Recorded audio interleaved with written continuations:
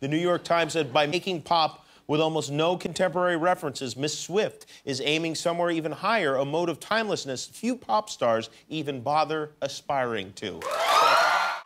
Midnights broke Spotify's record for most streams in a day. Today, the top 10 songs on Apple Music and Spotify are from Midnights. Rolling Stone called Midnights an instant classic in their 5-star review. Rolling Stone. And right now, this album is on track to sell well over 1 million copies in its first week. That is history, buddy. Congratulations. Unbelievable.